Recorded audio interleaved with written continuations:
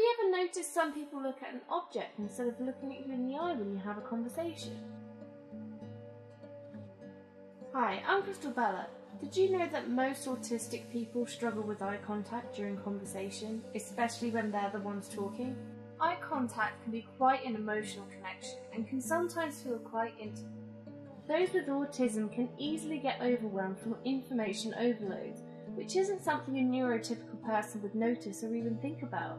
Your eyes portray emotion, your voice, your body language, the colour of your clothes, the smell in the air, the temperature of the airflow, other people moving, other people talking, it's all too much.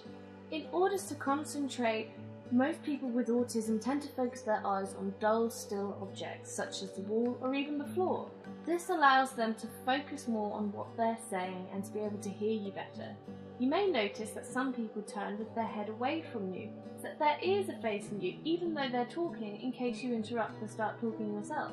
This isn't usually intended and is often done without realising. So if you find that someone isn't looking you in the eye while you're talking to them, don't think that this is them being rude and they're not paying attention to you. The chances are they're just autistic. Autism isn't something you can see, so never rule out those possibilities, because it could be anyone. My name's Crystal Bella. If you're new here, don't forget to press the subscribe and the notification button, and I'll see you later. Bye bye. Bye bye.